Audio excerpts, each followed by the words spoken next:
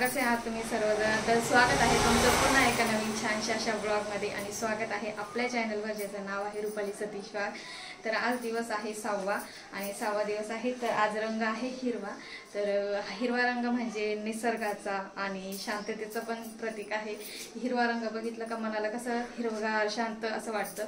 तर आज दिवस 6वा आहे. तर मी रोजप्रमाणे आजही तुम्हाला डेली रुटीन दाखवणार आहे, जशी पूजा वगैरे आणि एखादी रेसिपी. तर तुम्ही बघत राहा. आता मी चालले वरती. तर मी आले आहे वरती. आता ही जी रांगोळी आहे ती कालची ती रांगोळी साफ करून घेते आणि आज ते काळी तीळ का काहीतरी असतं ना, तर त्याच्या फुलांची आज माळ चढवायची. आज 6वा दिवस आहे. उद्या फुलारा चढणार आहे आमचा. तर तो फुलाराची पण व्हिडिओ आम्ही तुम्हाला सगळे दाखवू आणि तुम्ही ती बघत राहा. आता मी ती रांगोळी वगैरे साफ करून घेते.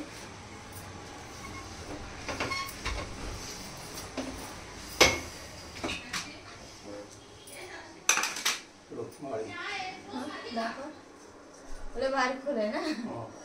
तर हे बघा, हे फुल आहेत ते कसे काळी तीळ ना. हा, काळी तीळची फुलं आहेत. हे ठेवून द्या, मी तोपर्यंत आवरून घेते, मग तुम्ही माळ चढून घ्या.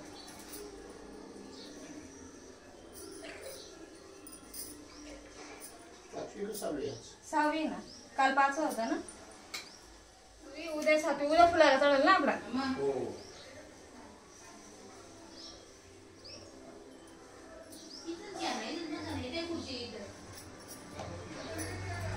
तर फुलारा बघू शकताय तुम्ही, खूप छान असा झाकला गेलेला आहे घट आमचा.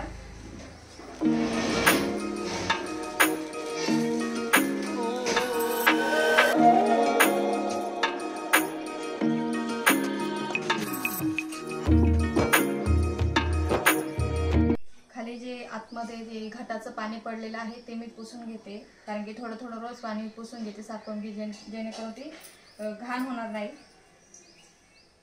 तर हे सगळं कोरडं करून घ्यायचं आहे आपल्याला छान असं.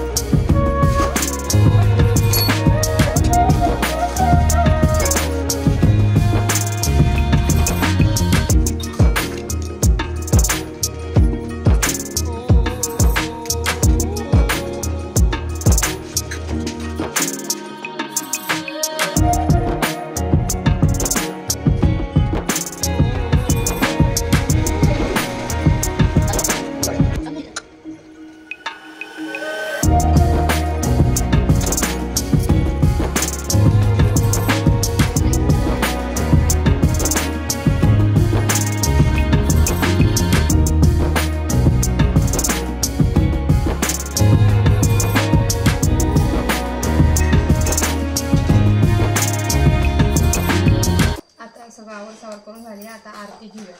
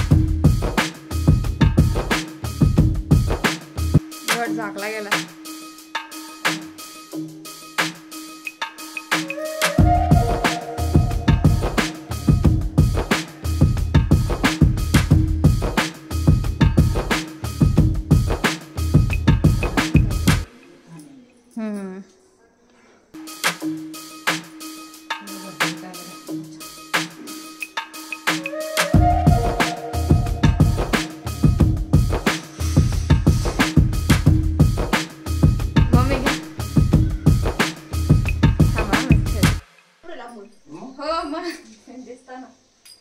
तुला सांगतो नुसता हात लावून बोट लावून ठेव, हात नको ओढ जाऊ माझा. मी इकडे जातो तू ती इकडे माग ओढून घेते. चालू कर. बोला. गणपती बाप्पा मोरया.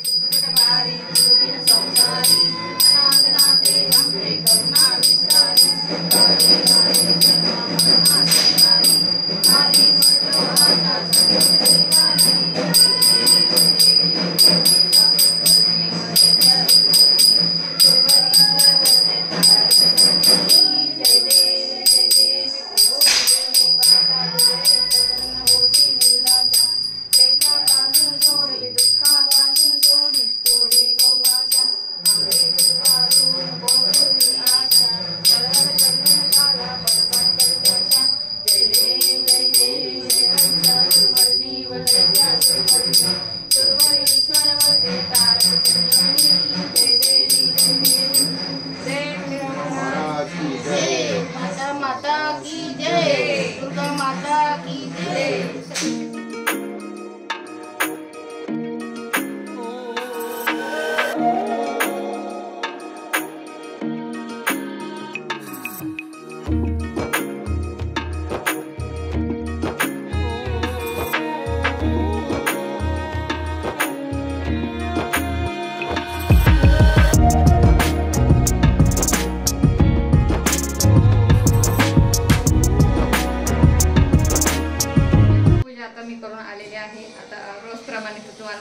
रोजची कामं.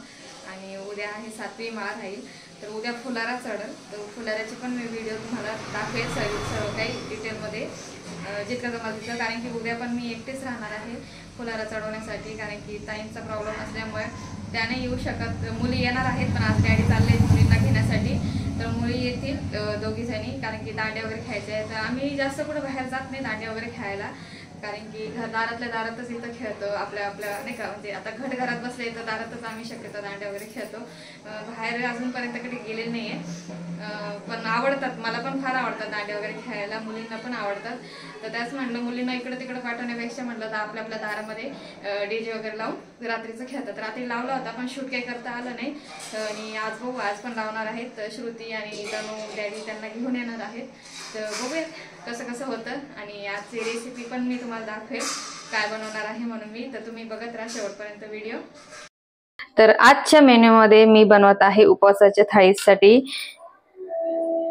तर आजची उपवासाची डिश मध्ये बनवत आहे उपवासाचा भात आणि उपवासाची डाळ. तर अशा प्रकारे डाळ भात उपवासाचा बनवून घेणार आहे. तर त्यासाठी घेतलेले हे उपवासाचे तांदूळ, म्हणजे जेणेकरून भगर. तर ही भगर छान अशी रोळून घेतलेली आहे, मी स्वच्छ निवडून पण घेतलेली आहे. आणि त्यानंतर आता हिला ओल्या कापडाने मी अशी छान पुसून मग वाळत घातलेली पण होती. तर आता आपण डायरेक्ट भात करायला घेऊयात. तर आता मी कढईत ठेवून दिलेली आहे तपण्यासाठी. तर आपल्याला त्यामध्ये आता साजूक तूप घालून घेऊयात. ते आता कढई तपलेली आहे, आपण त्यामध्ये साजूक तूप घालून घ्यायचं आहे.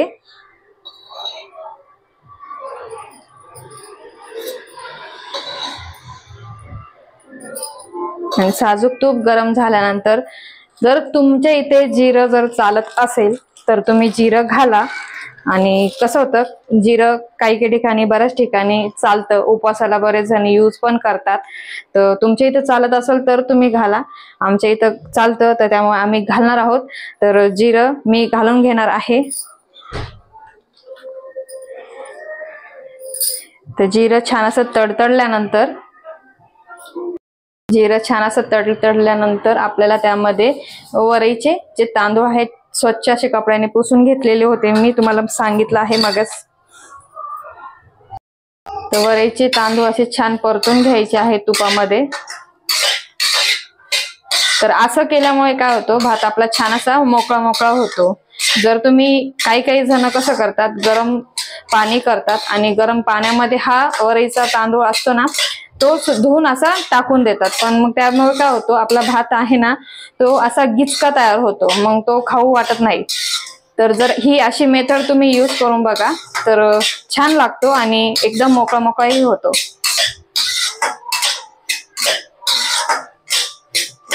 दोन 3 मिनिटं छान असं परतून घ्यायचं आहे.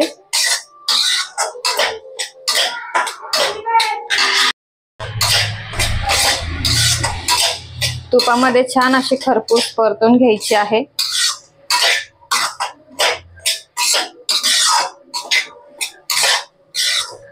कसं आहे, काही काही जण म्हणतात की जिरं तुम्ही कसं काय टाकतात, कसं काय उपवासाला चालतं. पण हो, चालतं उपवासाला. आपण जर कधी तुम्ही बघितलं असेल महाशिवरात्रीचा प्रसाद वगैरे आम्ही जेव्हा लहानपणी वगैरे जायचो वगैरे, तर त्यात राहायचं साबुदाण्याची खिचडी वगैरे असते ना, तर त्या लोक करतात, म्हणजे वापरतात जिरं वगैरे.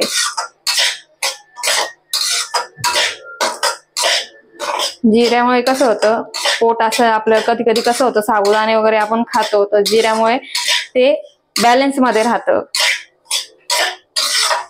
जड पडत नाही. मेन म्हणजे आपण साबुदाणे वगैरे काही असं पदार्थ खातो, शेंगदाण्याचं ऍसिडिटी वगैरे होते, तर जिऱ्यामुळे ती कंट्रोल मध्ये पण राहते.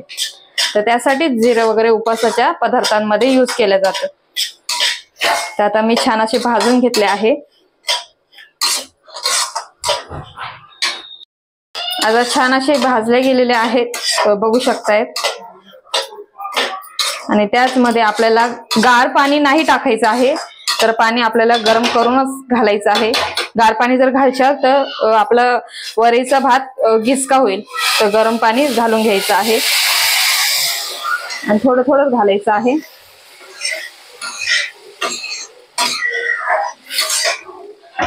घालताना जरा थोडं घाला, म्हणजे जर लागलं तर पुन्हा आपल्याला घालता येईल. तर शक्यतो याला जास्त पाणी लागणार नाहीये. मीडियम गॅसवरच आपल्याला शिजून घ्यायचं आहे.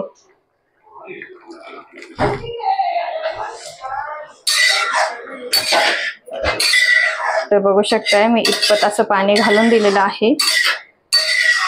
आणि आता आपल्याला त्यात मीठ घालून घ्यायचंय. तर त्यामध्ये उपवासाचं मीठ घालून घेणार आहे मी.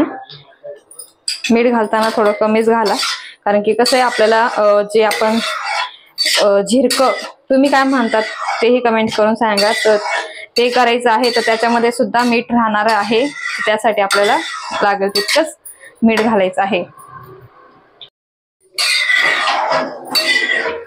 तर थोडंसं पाणी मी अजून ऍड केलेलं आहे आणि मीडियम गॅसवरच आपल्याला भात छान शिजू द्यायचा आहे. तर झाकण ठेवून आपल्याला गॅसची फ्लेम कमीच ठेवायची आहे आणि शिजू द्यायचं आहे. तर आता भात आपला शिजतोय उपवासाचा. आता आपण झिरकं कसं करायचं, त्याच्या सोबत खाणारं जे आमटी म्हणा, झिरकं म्हणा, तुम्ही काय म्हणतात ते तुम्ही सांगा मला. आणि तर ते तयार करून घेऊयात. त्याच्यासाठी काय काय लागतं ते मी तुम्हाला दाखवते. तर भात चेक करून बघूयात.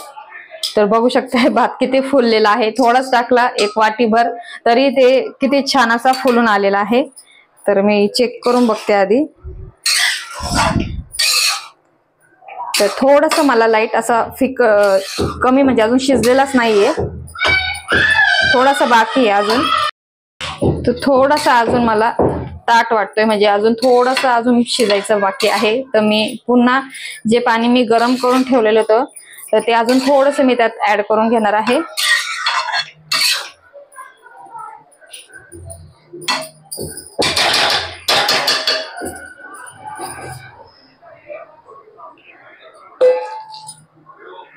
थोडस पाणी आपल्याला ऍड करून घ्यायचं आहे आणि पुन्हा छान असं परत एकजीव करून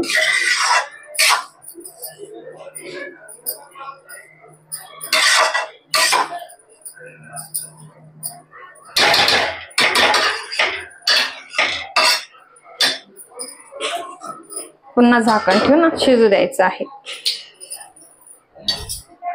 तर एका साईडला मी शेंगदाणे पण भाजून घेते. आपल्याला जे उपवासाची डाळ म्हणतो आपण, ती करायची आहे. तर त्यासाठी शेंगदाणे हलके हलके भाजून घेते. तर आता शेंगदाणे भाजले गेले, काढून घेणार एका प्लेटमध्ये.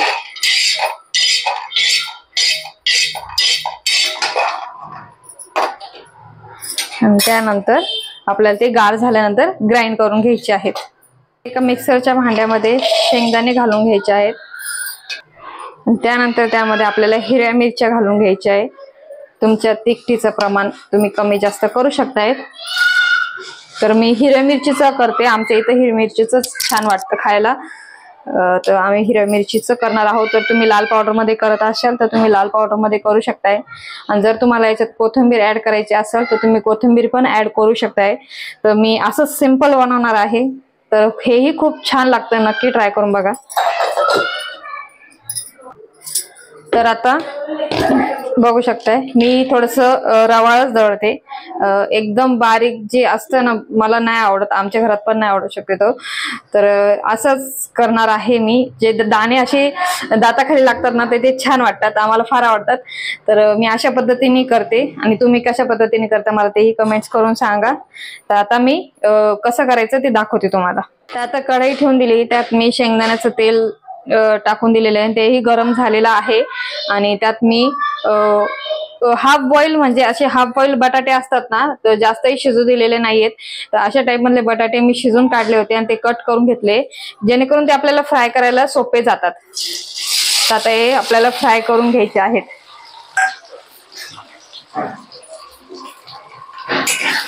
तर लगेच नाही हलवणार, कारण तर बटाटे छान असे फ्राय करून घ्यायचे आधी, आणि मगच त्यानंतरच आपल्याला त्यात दाण्याचं कूट ऍड करून घ्यायचं आहे. तर सुरुवातीला छान असे बटाटे सर्व छान परतून घ्यायचे आहेत. तर आता बटाटे छान असे फ्राय झालेले आहेत. तर बटाटे छान फ्राय झालेले आहेत. तर त्याबरोबर त्यामध्ये दाण्याचं कूटही आपल्याला त्याचबरोबर फ्राय करून घ्यायचं आहे.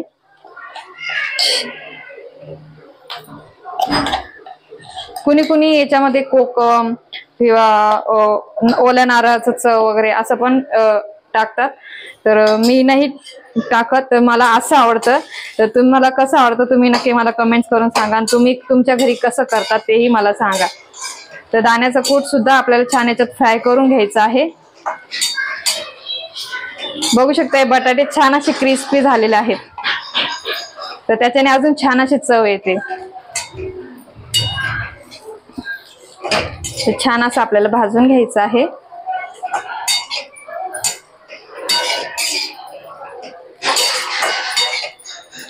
तर आता त्यामध्ये पाणी घालून घ्यायचं आहे, थोडं थोडं करून घालायचंय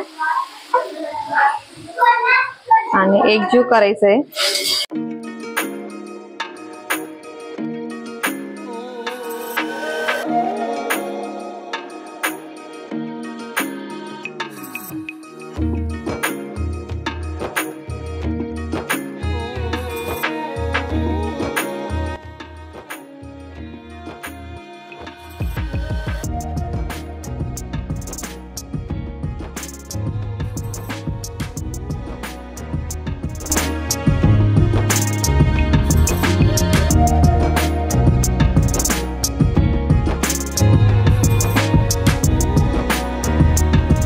आणि त्यानंतर त्यामध्ये उपवासाचं मीठ घालून घ्यायचं आहे, जे की सेंधा नमक आहे.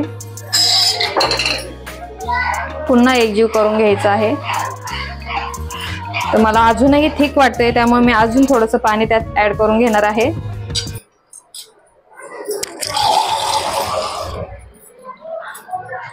पाणी थोडंसं मी अजून ऍड करून देते, आणि छान असं त्याला उकळी येऊ द्यायची आहे. उकळी आल्यानंतर ते अजून पुन्हा घट्ट होईल, आणि बटाटे वगैरे तर आहेच आपले त्यामध्ये. तर बटाटे छान असे क्रिस्पी झालेले आहेत. तर आता त्याला छान अशी उकळ फुटू द्यायची आहे. ते खूपच छान लागतं. ऑलमोस्ट उपवासाचे पदार्थ सर्व चविष्टच लागतात, आम्हाला फार आवडतात. म्हणजे आमचं इथं असं असतं, उपवास एकाचा असतो, पण सगळ्या जणांसाठीच करावं लागतं. ते साबुदाणे पण जर असले ना कोणाचा उपवास, तर साबुदाणे सगळंच खातात. मुली, शिवण्याला, श्रेयाला सगळ्यांनाच फार आवडतात साबुदाणे पण, आणि मला सुद्धा आवडतात. तर आता याला छान अशी उकळी सुटू द्यायची आहे. तोपर्यंत आपण भात बघूयात, भात कसा झालेला आहे. भात चेक करून बघूयात. तर बघू शकताय खूपच छान असा आपला जिरा राईस म्हणतो ना आपण, उपवासाचा जिरा राईस रेडी झालेला आहे. मस्त असा सुळसुळीत उपवासाचा भात आपला तयार झालेला आहे. तुम्ही बघू शकताय खूपच असा छान मोकळा मोकळा झालेला आहे. आणि त्यानंतर आता इथं एका साईडला त्याच्यासोबत जे खायची आमटी असते, तर ती सुद्धा आपली हळूहळू उकळी येते त्याला. तर गॅस मी कमीच ठेवलेला आहे मुद्दाम, तर छान अशी उकळी आल्यानंतर आपलं उपवासाची तयार होऊन जाईल पदार्थ. तर मी त्यानंतर तुम्हाला प्लेट सर्व करून दाखवते. तर बघू शकता आमटीला अशी छान तरी पण आलेली आहे. जर तुम्हाला असं वाटत असेल खूपच फिक्क दिसतंय तर त्यामध्ये आपण गार्निशिंग म्हणून थोडीशी कोथिंबीर पण ऍड करून घेऊ. कोथिंबीर ऍड केल्यामुळे अजूनही छान लुक आलेला आहे. बघू शकताय छान अशी आमटी आपली तयार झालेली आहे उपवासाची. आणि तुम्हाला कशी वाटली तुम्ही नक्की कमेंट करून सांगा. आता आपण ताट तयार करून घेऊ.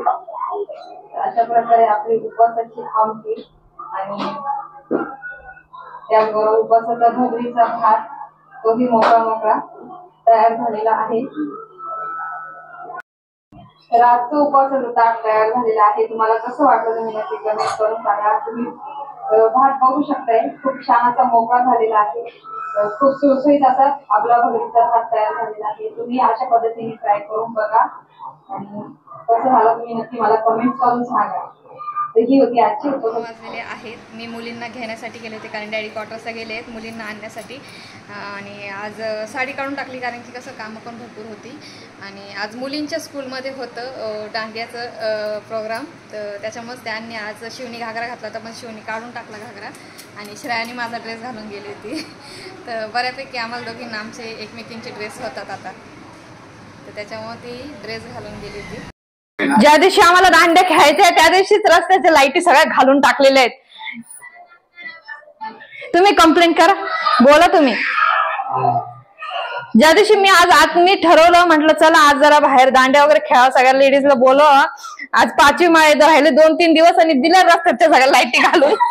श्रेया कशा असते ते बघा ना सगळ्या लाईटी गेल्यात.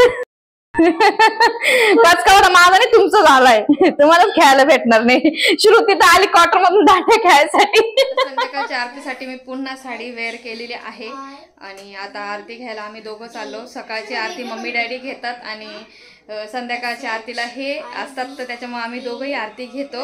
आणि आता आम्ही चाललोय वरती.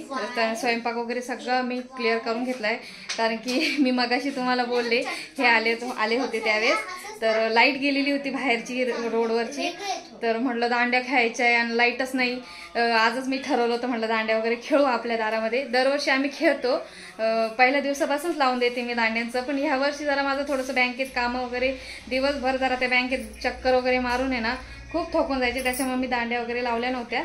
पण आज चला मूड आहे तर आता आम्ही दांड्या खेळणार आहोत. आता आरती करायला आम्ही दोघं चाललो. माहिती ते बाबा कुठे ठेवतात तीन सगळे आणले मग ते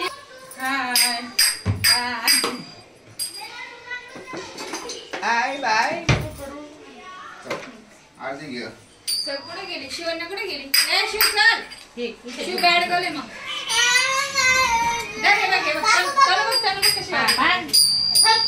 सकाळी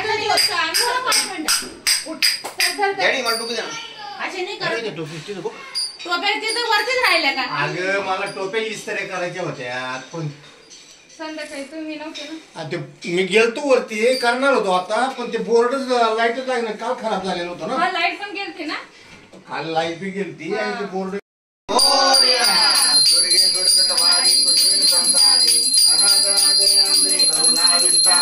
वारी वारी जन्म मरणाचे वारी वारी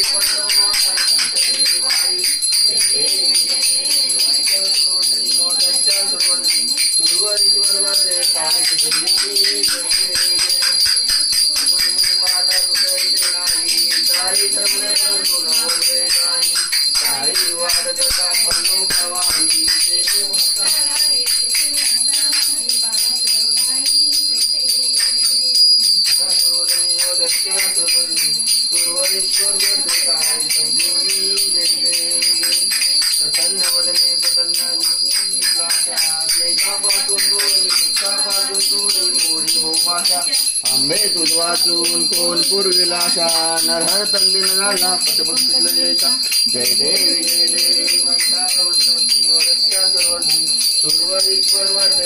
संजीवनी जय देवी दुर्गा माता की जय चतुर्सिंही माता की जय संतोषी माता की जय माता की जय आज निघालो आवाज लय मोठा. आज आल्या ना बारक यावर्षी धान्यात जबरदस्त आले. हो धान्य खूप भरभराट नाही घरात, भरभराटी आहे घरामध्ये. खूप छान धान्य असे तयार आलेले आहेत. बघू शकता पूर्ण असं घट झाकलं गेलेलं आहे. पट्ट्या नमस्कार. हे भरभराट धान्य प्रत्येक वर्षी आपल्या अर्ध्या भागाला यायचे तर अर्ध्या भागाला तसेच राहायचे. पण या वर्षी आपल्या इतके भरून आलेलं धान्य, इतकं मला इतका आनंद वाटलेला ना. घर माझं सुखी आणि शांती लय घरात माझ्या. चलो दुर्गा माता की जय. तर दिवस संपला आजचा आणि ब्लॉगचाही आता एंड आहे. आता शेवटचा एंड आणि शेवटच्या एंडला जसं तुम्हाला माहितीच आहे की आम्ही आताच ठरवलेलं आहे की सगळ्यांच्या कमेंट्स ज्या म्हणजे जे आम्हाला जेन्युइनली छान कमेंट करतात तर त्यांच्या कमेंट्स आम्ही इकडे दाखवणार आहोत. इकडे दाखवतो आम्ही. तर आता ह्या साईडला कमेंट्स ज्यांनी आम्हाला छान छान असे जेन्युइनली कमेंट केलेल्या आहेत तर खूपच छान कमेंट केलेल्या आहेत आणि तर मनापासून खूप धन्यवाद. त्यांचे आभारी आहोत की आम्हाला ते इतका सपोर्ट करतायत. चांगले कमेंट करतात आणि छान वाटतं असं कमेंट वाचल्यानंतर. तर त्यांचे जे कमेंट्स वाचून अजून मला छान असं म्हणजे एनर्जी येते. तर छान वाटतात मला कमेंट्स त्यांच्या. कमेंट करत राहा आणि थँक्यू सो मच सपोर्ट केल्याबद्दल. जेवढे आम्हाला जमतील आम्ही कमेंट दाखवू. तुम्ही आम्हाला असेच कमेंट करा. Thank you so much. बाय. तर उद्याचा पण व्लॉग बघा आणि आजचा व्लॉग पण मी अपलोड करणारच आहे. चला तर मग आता बाय बाय आणि भेटूया परत पुन्हा एका नवीन छानशा अशा व्लॉग मध्ये. तोपर्यंत गुड नाईट. Bye bye.